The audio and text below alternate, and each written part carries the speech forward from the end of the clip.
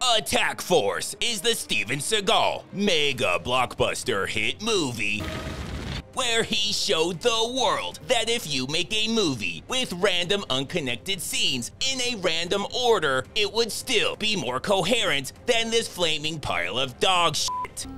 It starts off at a military research facility that's under attack. While this whole thing could have been prevented by just telling them to turn around, that's not how the military rolls.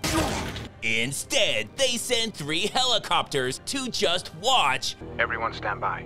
And 1 overweight senior citizen in a Hummer. By the time he gets there, everyone's dead but this guy, and what comes next is one of the greatest fight scenes in history, where he just kinda pushes him, killing him instantly. But damn, that was a lot of work. So thankfully, none of whatever that was is ever mentioned again.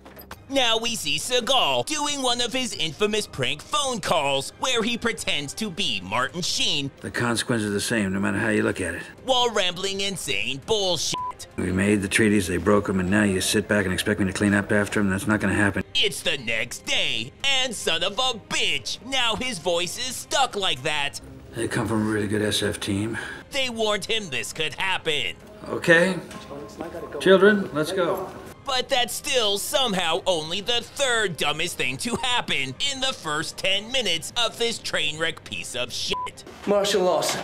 The man walks with an air of confidence it's rarely seen in this day and age. That's the 2nd, but then Seagal gets his voice back and immediately tops it. Here's to what might could be a real good team. Go f yourself, while he's still riding high, knowing that dumb shit is gonna catch on like wildfire. What might could be. He gets even more good news. You can always kill us, sir. He knows that, and he will, but it still feels good to hear it. Yeah, we were thinking of going to a titty bar. That's unheard of in a Seagal movie, but just this once, he'll allow it. Yeah! While there, they decide to order prostitutes, but it's a Seagal movie, which means no budget, so they all have to split one. That girl. Meanwhile, this lady, who was born when Seagal was already in his 30s, walks by and tries not to make eye contact. Shit. She's only human, so what comes next is inevitable. When she's done self-destructing because of daddy issues, Seagal's body double handles the stare situation, and oh shit, this is bad. He had been looking forward to killing them all night. You can always kill us, sir. I'm thinking about that already. This is total bullshit. But if Seagal's one thing, it's a liar. That's right, baby. But if he's 2 things, it's a liar and a narcissist. That's right. But if he's 3 things, it's a liar, a narcissist, and an embarrassment. But at some point, he's a professional and takes extra care not to disturb the crime scene. Oh my god, get out of the way, you dead piece of shit. Being dead weight in a Seagal movie is Seagal's job, so now he's pissed. No, not really. But he's still slightly annoyed, so he tells the police he doesn't care that this is France, the one that's in Europe. They're under my jurisdiction. They're in the US Navy, so get fucked. Dwayne, find that titty bar. Everything about that was weird as shit, and shift change can't come fast enough. Now that Seagal's running the show, he checks on the autopsy that I'm pretty sure is being performed by an OBGYN. What do you got? Massive physical trauma. That's shocking and a major breakthrough. With the bombshell news that they didn't all die of heart attacks, he's ready to crack the case. What now? I don't know, man. Never mind, he gives up and the movie just kinda forgets about it. Now he tries entering this military facility and they're being total dicks. ID, please. This is a restricted area. Seagal tells him he's gonna have his ass for this, but he's not having any of it. I need you to vacate the facility. Oh my god, he is so gonna regret that. Did you promise to tell you why they revoked your clearance? Something about the Navy not having colonels, and that's the dumbest fake he's ever seen. No, not really. But fuck it, it doesn't matter, because now they're investigating chemical weapons. So we're talking about chemical warfare. And things are going great. Sure, he forgot what branch he was in, You think the U.S. Army is just gonna walk away from this? but he's in the Navy, so what do you expect? A large quantity of CTX is going to be released into the city's water supply. Nice try, dipshit. But he's a student of Seagal's and has mastered the anti-terrorism nuh-uh technique. I don't think so, guinea pig. Now that this whole thing has been resolved, there's no reason to mention any of this to anyone. Now, it's some other time, and they're going somewhere for some reason, when Seagal confronts these random guys who turn out to also be in the Navy. See now, naval intelligence. So they hit up a bar and share stories of, just kidding, fuck you, and fuck you.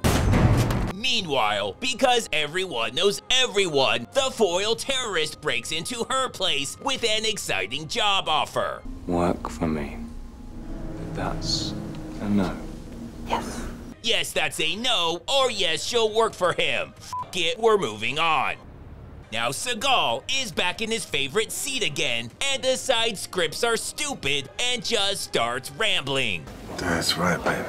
Yes, he called him baby, He knows who sent me here, and he knows why I'm here. So he's not gonna say nothing to me. and what the fuck any of that means is so obvious the movie doesn't waste precious time explaining any of it. Why do you think I'm here? We didn't know you were here, and now that we do, she doesn't tell us. Thankfully, that weird as shit scene finally ends, and now they're somewhere else when she drops this bombshell. We've had traces of CTX show up in the town's water supply. That's so crazy, he had no idea. Then, after a quick ventriloquism contest, How much time we got? Current measurements predict 15,000 people will be fully addicted to CTX. Tell Marshall I'm having his armory brought here. he leaves, and nobody in this movie You're welcome, soldier. knows shit about the Navy. At this point, not even Seagal can remember what the fuck is supposed to be happening, I think we're gonna have to start kicking over some trash cans real quick.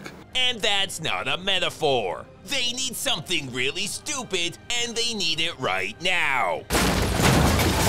Perfect. After his usual, oh my god, oh my god, oh my god, shooting doesn't work, he realizes it's a woman, which just happens to be his hand-to-hand specialty.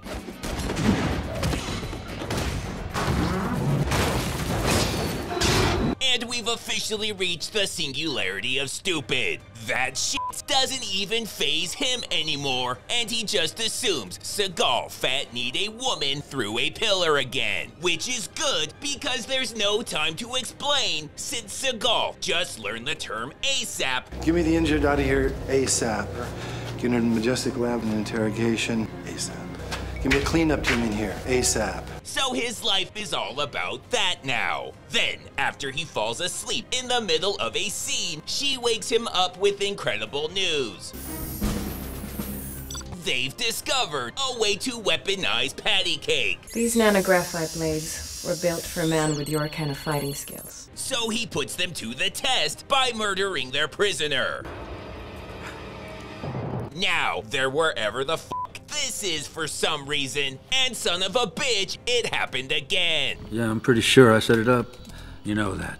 Then the movie cranks the nonsense up a notch when this guy is in 3 different places at once. They're gone. Damn it!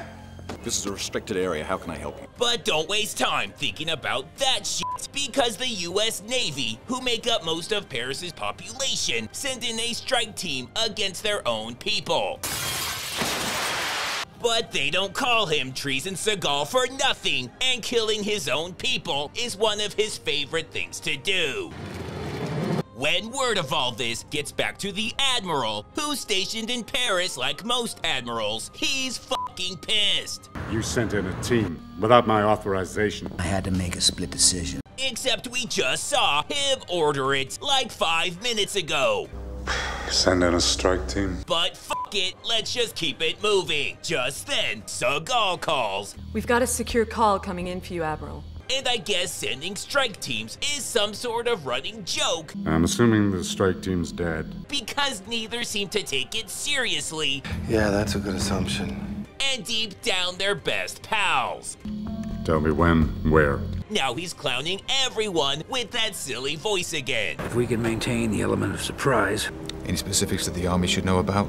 Tell the Army that the Navy is busy doing this, so if they could handle their own shit, that would be great. They are animals out to kill you and your men. That seems like a bit much, but okay. There's just one small problem. They have no idea where to go or what to do. Luckily, this had an amazing writer who said, how about that cop from earlier? They are under my jurisdiction. Just calls and tells them where to go. This is where you need to send your troops. If you're wondering how he knows, that's the brilliant part. He hauls ass out of there and never has to explain shit.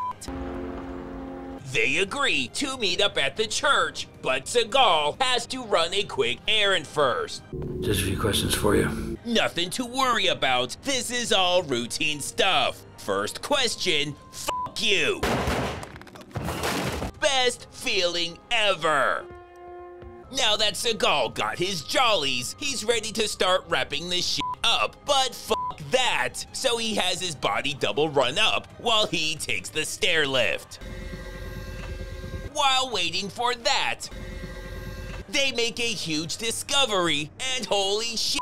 The city's water supply system has contaminated it. This is all brand new information. Then we get to see our Navy's most elite team who point guns at their teammates' heads and just fucking bail on each other. While Seagal would love to help, he's busy staring down the camera, so you're on your own. After running through the exact same place while mean mugging the camera again, they all split up, so it's easier for them to fall from the underground sky and kill a bunch of people we've never seen before. Now, they're back where they started for the third time when he flies in, and they know their guns are no match for his peanut butter safety seal.